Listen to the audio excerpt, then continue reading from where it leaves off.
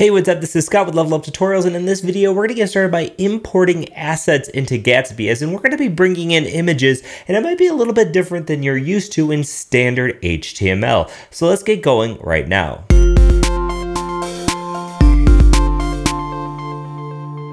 In this video, I'm going to be talking quite a bit about images in Gatsby. Now, images are something that are a little bit funny in Gatsby, and there's maybe different ways that you could think about doing it. But the absolute best way to work with images in Gatsby is to import them just like you were used to importing things in JavaScript. So the first thing I want to do is go ahead and grab a logo. You will find this logo in the files for this site. However, I'm just going to use the Level Up Tutorials logo. I'm going to move it over here now. Yours will be in the course files if you need it. If not, you can use any sort of logo whatsoever. Now, where am I keeping this logo, which is the Level Up Tutorials logo? If I can get my keyboard to behave. Here it is. You can't see a lot of it because it's on purple. And, well, how do we get this logo to show up in our app? Where do we keep the file? So one thing is you could keep the file into your public folder. You could just drag it into your public folder, throw it into maybe the static folder and access this image just like you would link to any other image. However, that's not necessarily how we want to do it.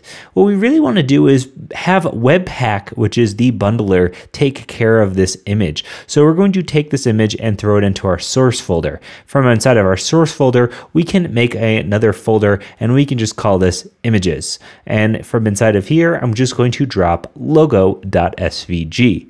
Now at this point, I can come to my application here and I'm going to head into the index header. So the header file that we had here that just says Gatsby. And instead of saying Gatsby, I'm going to come up top where we can import things. Now, just like any other JavaScript anything, this import path is going to be where this file is located. If we want to find our file that's located inside of images, logo.svg, we're going to import, and then the name of this comes from simply whatever we would like to name this, right? In this case, we're just going to say logo because it's logo.svg from, and then we're going to have .. / and that puts us inside of our header folder, our components folder. We can do .. / and then find our images. From at this point, we can do / and do logo.svg. Now, your autocompleter might not find this logo exactly, but it will actually work if your path is correct. Now at this point, we can do a simple console log and see that it imported our logo path correctly. Let's head to our application here. Let's fire up our inspect element here. I'm going to head to my console. And you can see in our console, you can see that we do have our image path, which is located now inside of a static folder and logo.number and then .svg. This at least is telling us that, well, Webpack is compiling and making this image available to us. It gives it a path here. And what we can do with this image path is now use it just like any other image source. So I'm going to cut the logo variable. We now have this stored in a variable. I'm going to come down here to my link, and instead of the word Gatsby, I'm going to replace this with an image tag.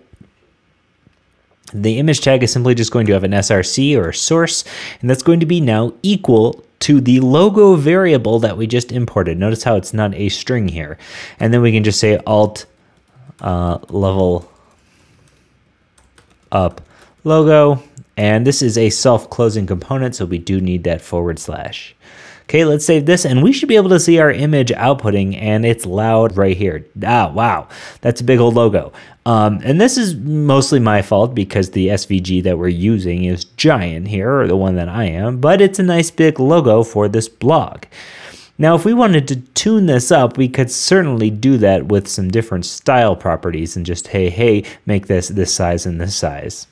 But we are going to be getting quite a bit more into style in the upcoming video, in the next video where we talk about using styled components. Now, you do not have to use styled components. You can use SaaS, you can use Glamour, you can use any other CSS library of your choosing, but in this series, we will be using styled components because I just happen to like them quite a bit, okay?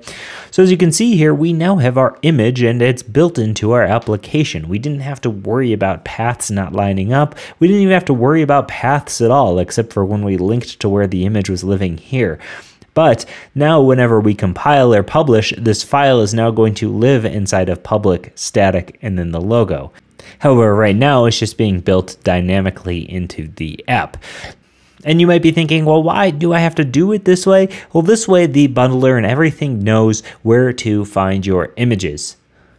And it's going to reduce the amount of requests that the browser has to make, making your images and your entire app load much quicker. What's amazing about this is Gatsby does some stuff automatically. If your image is less than 10,000 bytes, Gatsby is going to return a data URI instead of a path. And that's for anything, for SVGs, JPEGs, PNGs, GIFs, GIFs, MP4s, WebM, MP3, anything, right? And that's going to save you extra HTTP requests, again, making everything load much faster. So that's one of the reasons why you would want to do this. Okay, so these are using images in Gatsby. If you're importing a lot of stuff like video or anything like that, you're going to want to import it just like this. Import it, then use the path that it generates. Okay, so images in Gatsby, you can see, are incredibly easy, but maybe a little bit different than you're used to if you're not used to importing things in a JavaScript style import. Okay, so as we continue to grow here, this application is only going to actually start to look nice, because right now, obviously, this looks like garbage.